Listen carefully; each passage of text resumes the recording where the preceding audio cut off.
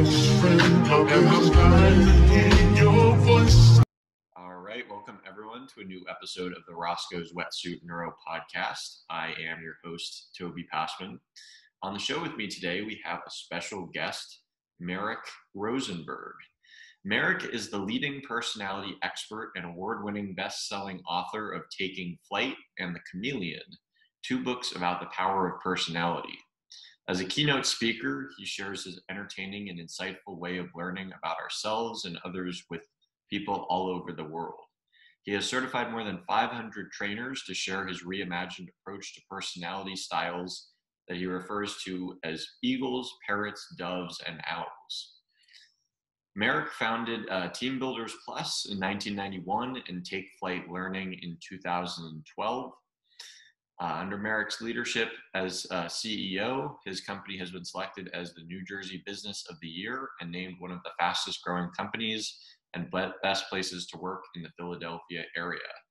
He received a BA in Political Communications from George Washington University and an MBA from Drexel University, who recognized him as the Alumni Entrepreneur of the Year.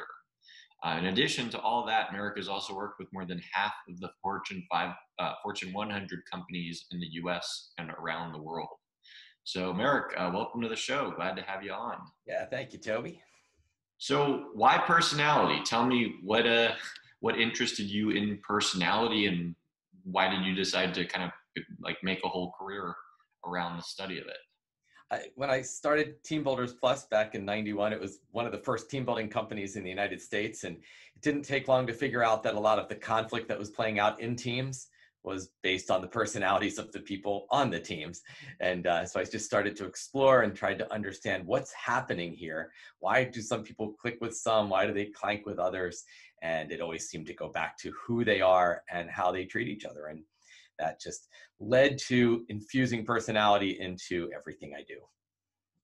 So tell me about these different, the different personality styles that I mentioned that you referred to as eagles, parrots, doves, and owls. Can you kind of break each of those down? Sure. You know, what happened was there's all these personality styles models out there, and it's kind of like this alphabet soup. And I just wanted to make it easier. So I'll show you. In fact, I don't even need to teach people. It's pretty intuitive. Like if you thought of a person who was an eagle, you look at somebody and go, all right, that is an eagle. What do you think they would be like? Adventurous, bold, outgoing. Yeah, take charge. Take charge. Direct, confident, exactly. Now, take somebody who's a dove. What do you think the dove would be like? Soft, sweet, calm. Yeah, exactly. And notice how it's already intuitive. It's like, I've always said, if anything you have to memorize, you're going to forget it. But if it's intuitive, you'll always remember it. How about someone who's the owl? When you think of that owl style, what comes to mind? Maybe someone introverted, someone, I don't know, mysterious. Yeah, because you don't know what they're thinking because they're always processing and observing and taking it all in. They're very logical and analytical and questioning. Compare that to the parrot. If you thought of somebody who's, okay, that person as the parrot, what do you think they would be like? Right, the social butterfly, the chatty Cathy. Absolutely. And notice what you did there. I didn't teach it to you before this moment. It's just intuitive. And what happens is once you learn these 4 bird styles, you meet people and you just instantly get it. You're like, that person is the owl. That person's an eagle. And that's when you're able to apply it, is if you can recognize it. I like it. So can you tell me how do these different personality styles fit together? Say when it comes to in a company setting, in a business setting, like what's the application of these different personality styles? So you can apply it to team dynamics. You can apply it to leadership or sales. For example, you take all of these styles, and what we do is we tend to impose our style on others. So if I'm a parrot manager and I'm creating a culture that I would enjoy, that's very free-flowing, here's your goals, I believe in you, go for it, but you're managing a very structured, process-driven, detail-oriented owl, that owl feels like, what are you looking for? What do you want?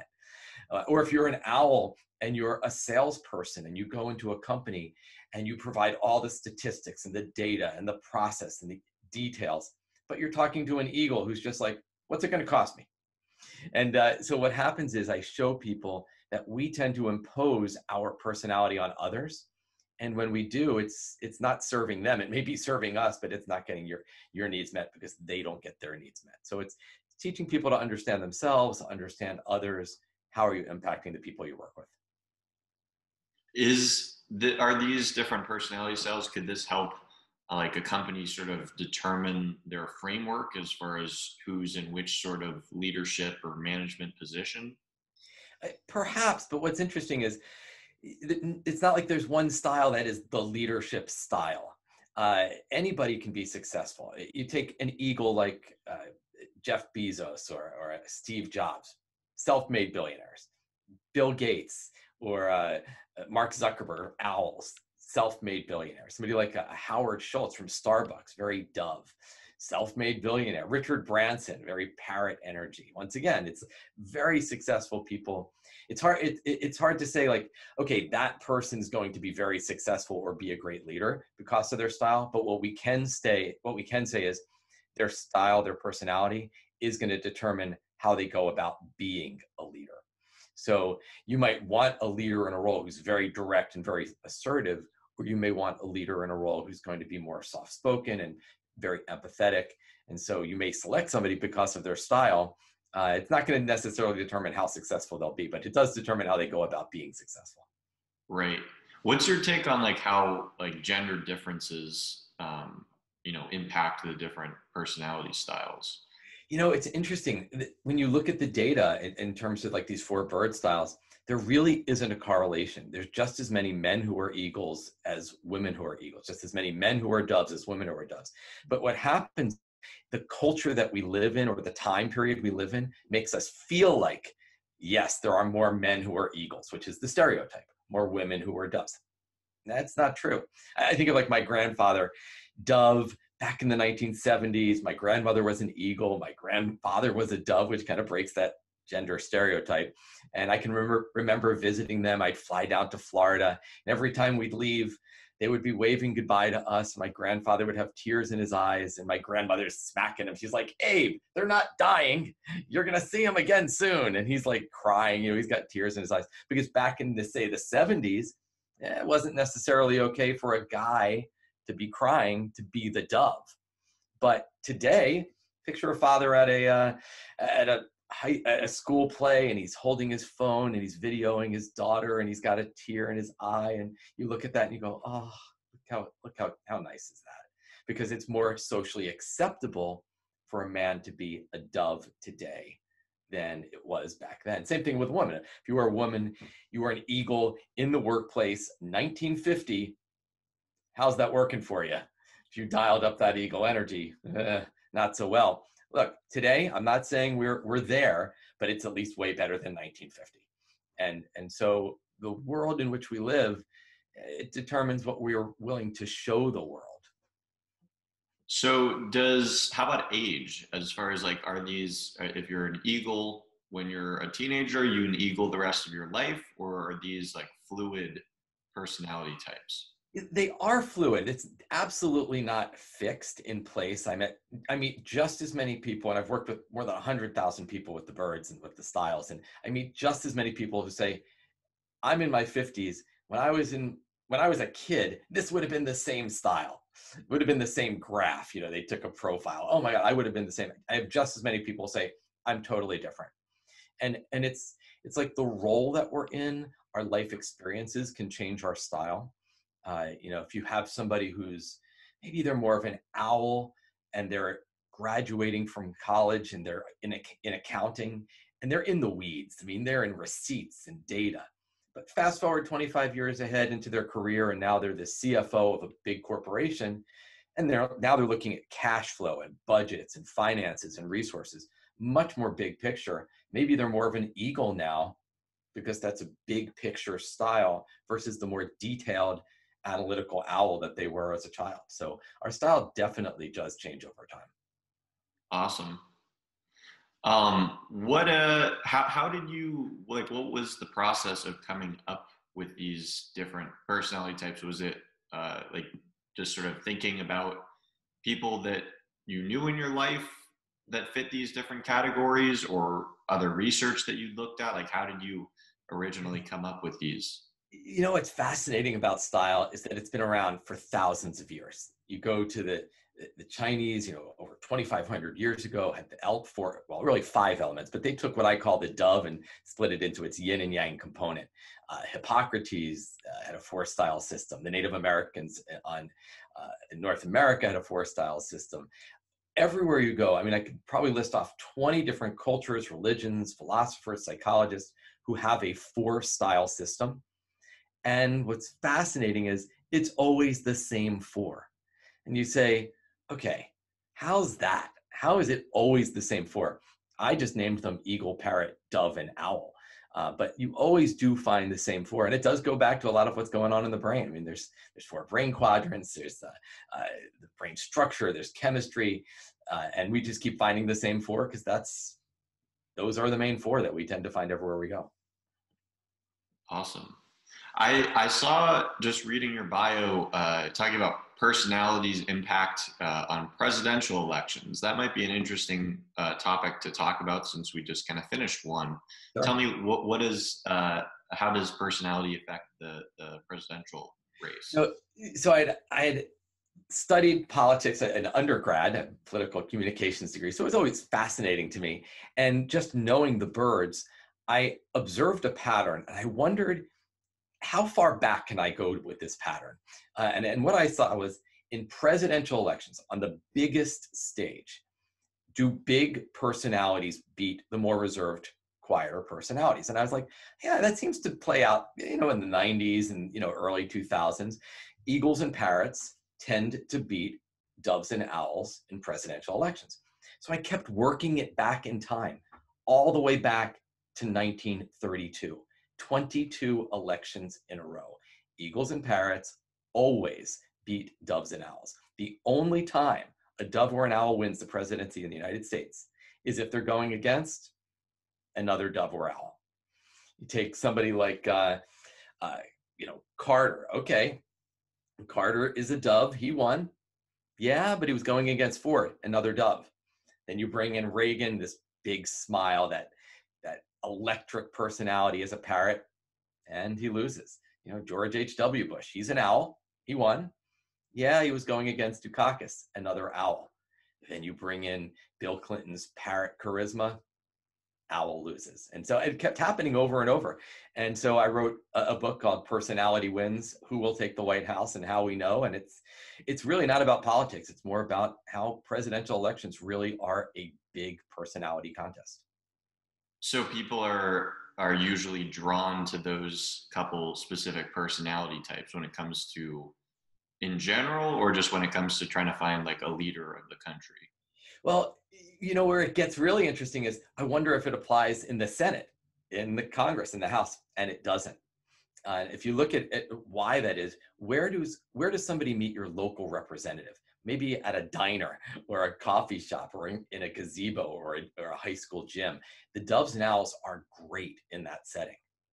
But presidents need to play on the big stage, and that's where that charisma and energy. You think about like a JFK versus Nixon. JFK, parrot; Nixon, more of an owl. And you watch the two of them together, and JFK's energy just outshined that owl, more thoughtful, logical energy. And so it really only works for presidential elections, and it only works from 1932 forward. Prior to that, owls and doves won all the time, overwhelmingly. First 6 presidents were owls. 5 presidents leading up to the Civil War were all doves.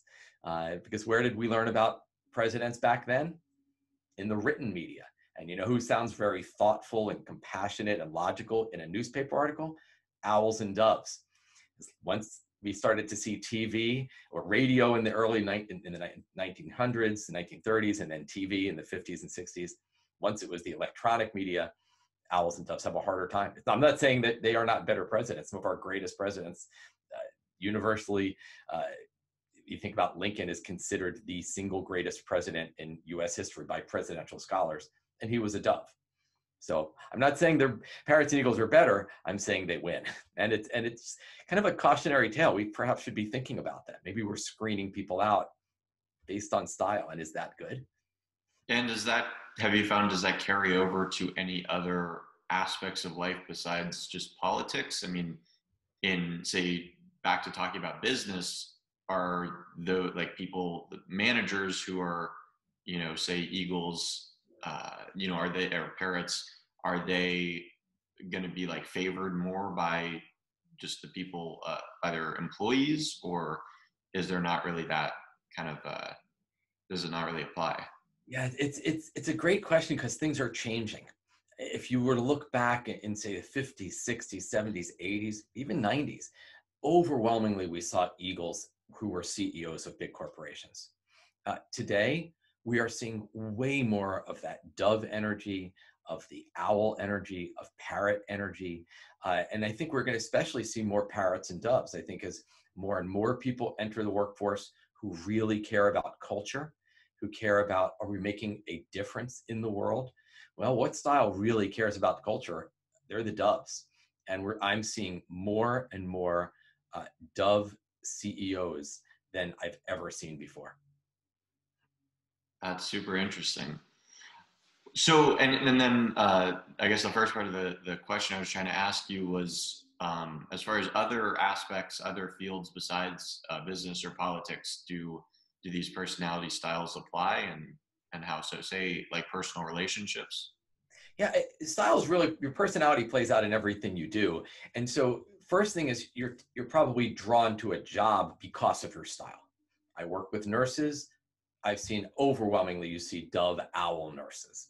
You go into a law firm, you tend to see owls and eagles. You go into finance and IT, you tend to see owls. It depends. You go into PR and social media, you'll find those human resources, you find the parrots. Eagles tend to be attorneys, doctors. So we see it in the jobs we pick, and we see it in our relationships too. The old expression, opposites attract, overwhelmingly true. Eagles and doves tend to be married most often. Parrots and owls tend to be married most often. It's like we're drawn to that person who's just so different from who we are. It's like that expression, it's like they're yin and yang, or they're the other side of the coin, or they complete me. And when you look at just people in our lives, we are often drawn to people who are very different because they add something else to the equation. If you had two parrots in a relationship, they're fighting for airtime. I mean, imagine a road trip with two parrots. They're having two totally different conversations with each other. Whereas if you had a dove and an eagle, the eagle's like, you want to go here for dinner? And the dove's like, sure, if it would make you happy, I'm good. And they're happy. They really complement each other well. Interesting. And how about as far as is it important? Do you find like if people know their personality style, if you've sort of done a workshop with them and you sort of informed them about, you're a dove, you're an eagle, whatever, does that help them make better or different choices as far as whether that be with their career or in their personal lives? Or is it more so this is a way like to classify sort of or categorize people, but it doesn't, like they are who they are? Does that make sense? Oh yeah, I will tell you, probably the sentence, or at least the first part of a sentence I hear more than any other sentence is, I wish I knew this before. I wish I knew this before I got married. I might have made a different choice. I wish I knew this before I became a manager. I would have eliminated a lot of drama. I wish I knew this before I became a parent. Maybe I would have treated my children a little differently. I wish I knew this before I became CEO. I would have run the company differently. I hear that all the time. That to me, historically, people taking personality assessments has been an act of self-awareness, which is important. The most self-aware people are absolutely the most successful people. They're the happiest people. They put themselves in jobs where they can shine. They put themselves in relationships where they're going to be connected to that person. But so often people have taken a lot of these assessments over the years, and it's just a matter of, oh, that's interesting, but they don't use it. For me, it's a matter of teaching people, how do you communicate with each of the styles? How do you get along with them? And whether it's at home or at work, look, how you talk to somebody is going to play out, whether you're a manager or a salesperson, a customer service rep, a nurse, or a spouse or a parent. How we communicate impacts everybody. So I find that all the time. People always say, wow, I learned this for work, but really it changed my marriage, or it changed how I treat my children. Awesome. Do you have a specific like favorite type of audience that you like to work with when going through these personality styles? Do you have a favorite kind of clientele to work with? I really don't. I mean, it's the beauty of what I do. The subtitle of my book, The Chameleon, is, you think of it as like life-changing wisdom for everyone who has a personality or knows someone who does. And it's the beauty of talking about something like personality. It's that sometimes you have a group of parrots and they're just hysterical laughing. And I feed off of that. But sometimes I have a group of doves or owls and they're very quiet. They hardly say a word. And you're like, were they here? But then they walk up to you and they say, that was the best talk I've ever heard in my life. And I'm like, were you at the same talk I was? Because I couldn't feel it. But I understand that. They have a very rich inner experience. And you never really know who you're impacting, how you're impacting people. I love the fact that people are going to take this stuff and bring it home. That, yeah, I tend to work in corporations, I speak at conferences, but the questions when people walk up to me after the event are more about their spouse or their kids, even more so than about their coworkers or their boss. How about like introversion and extroversion? Do those have a similar kind of overlap with these styles we're talking about? Sure. Yeah. Eagles, parrots tend to be much more extroverted. They tend to be more outgoing. They tend to get that energy from the outer world. Doves and owls, doves are fed by a very rich emotional inner world, that connection. Owls are fed by that inner world of dissecting things, taking things apart, the complexity, and then solving it. So the owls and doves tend to be more introverted. Parrots and eagles tend to be more extroverted. Awesome. Anything that we haven't covered yet when it comes to talking about these different personality styles? Yeah, I think the big key is recognizing, are you imposing your style on others?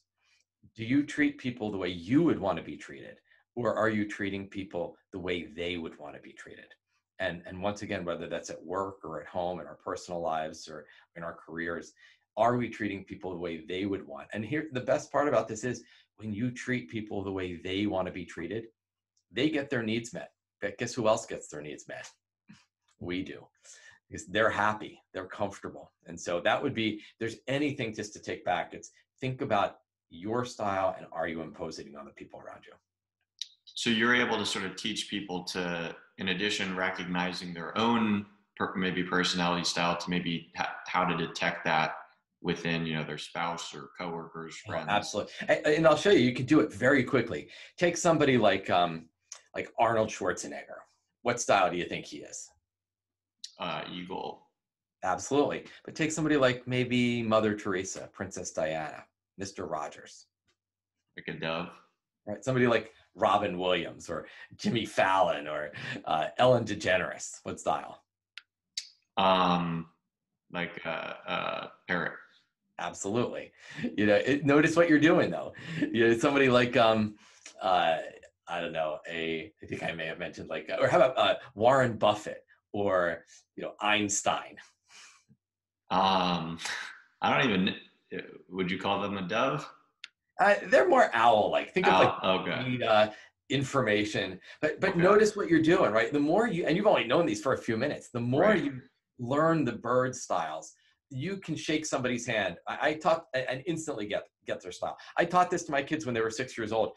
We could have a server come by, take our drink order, and they're like, okay, she's a parrot. Or, he is an owl in seconds. And that's the beauty of what we're doing here is once you really understand the styles, you can meet people so fast, read their style, which then allows you to flex to them. I always talk about be the chameleon. It's about be adaptable, flex to what you're seeing right there in the moment. So that's got to have huge implications just for kind of persuasion or leadership, like being able to quickly detect the style in which the people that you're trying to appeal to, and then if you understand what is going to appeal to them really well, then you can like specifically like tailor your pitch, you know, Absolutely. to them. Imagine being a salesperson, you walk in, you're an eagle, you're a salesperson, and you walk into that person, your whole drive there, that on your way there, you're like, I am closing this deal. But when you walk in, they meet you at the door and they say, hi, how are you? It's so nice to meet you. Welcome. Did you have a great ride? Would you like some coffee or tea or water? You know what? I want to introduce you to the team, take you on a little tour, show you the facility. Tell me about you. Now, if you're an eagle and you're like trying to close that deal with that dove, how's that working for you?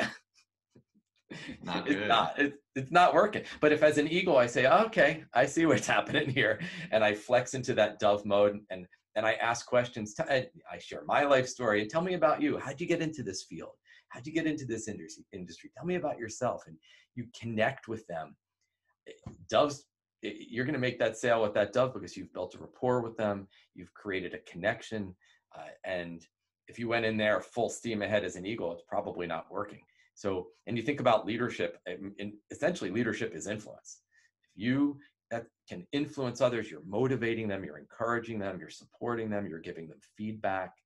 And if you can read the style of the people around you, it is going to help you to be successful. Awesome. Well, Merrick, I've really enjoyed having you on the show today. If people want to find out more information about your work, where would you direct them to? They could go to takeflightlearning.com, learn about all the different training programs we do in companies, or you can pick up the Chameleon or Personality Wins on Amazon, wherever books are sold online. Especially, it's easy to get them nowadays, and Kindle and audio versions of them as well. Awesome. Any closing thoughts related to personality styles or anything that we discussed today? Yeah, I would say I'll give you kind of a new thought here, and that's use your strengths, but don't overuse them. So in other words, an ego at a healthy level is assertive. Don't drive that dial up too much. That's when it becomes aggressive. The parrot at a healthy level is optimistic. Dial it up too much, they become unrealistic and scattered. The parrot, caring, compassionate. You can even love, if you dial up to an extreme, can be smothering. It's like the grandmother who's like, eat. No, no, no, I'm full. Take it with you. You can afford it. And even love at an extreme is too much. Or the owl. How can you have too much accuracy? Well, dial that up and you get the perfectionism and they can't make decisions. So I would say use your strengths, but don't overuse your strengths. Use them at a healthy level, and that's exactly what's going to drive your success. And I could see how that could also be super helpful in terms of knowing the personality styles of other people. And then you see them, say in a business setting, a leadership setting, you see your team, like your team members struggling with something, and you identify what what personality style they are. And then you'd sort of help correct their good or their bad owl behavior, Right. and Yeah. gear it toward, right? Yeah, you're bringing them back in balance. I always say, look, when you see those behaviors, those pushed it into the red zone kind of a behavior, it's like dialed up too much, that's not something you should get offended by. It should be telling you, it's a signal, it's a red flag that says they're under stress. Because when people are under stress, they push their style into the red zone, they overuse their strengths. So don't be offended. That ego aggressiveness isn't about you. It's a red flag that tells you they're out of balance. They're experiencing stress. Something's going on there. And then if you're the manager, you talk to them. What's going on? What's happening? You deal with the issue and not the symptom that you're seeing. And just one additional question I thought of when it comes to stress and because you're working in the corporate world with all these companies. Do you have any? Do you ever give tips or have any specific recommendations as far as managing stress? Say in the workplace. Are you a fan of meditation or mindfulness? Oh yeah, absolutely. I've meditated for about 30 years. I taught meditation for a long time, and absolutely, it's about really being present to who you're interacting with. Be present with yourself. But I always teach the bird from a bird perspective. I say, be present to who you're talking to. That when you communicate to someone in their style, you create that resonance with them. And you know what? Guess what melts away when you can talk to people in their language? Drama. So just to get rid of stress in the workplace, reflect their style back to them, treat them how they want to be treated. Their life will feel so much easier because they're being spoken to in a way that feeds them. And then the drama in the relationship just melts away. So it's one of the things I hear all the time. We go into a company, wow, it just feels different here. There's not as much drama in our interactions, which of course means that their stress level is a lot lower. And so it really just comes down to, how do we treat each other? Well, think about their style and treat them the way they want to be treated. Well said. Awesome. Well, Merrick, I really enjoyed having you on the show today. If the listeners enjoyed the show, go ahead and like and subscribe to our YouTube channel, Roscoe's Wetsuit Neuro. And you can also find the audio versions of the podcast available on Spotify, Apple Podcasts, Stitcher, and just about anywhere else that audio podcasts are available. Again, Merrick, thank you so much for coming on. Really enjoyed this discussion today. Thank you so much, Toby. Absolutely.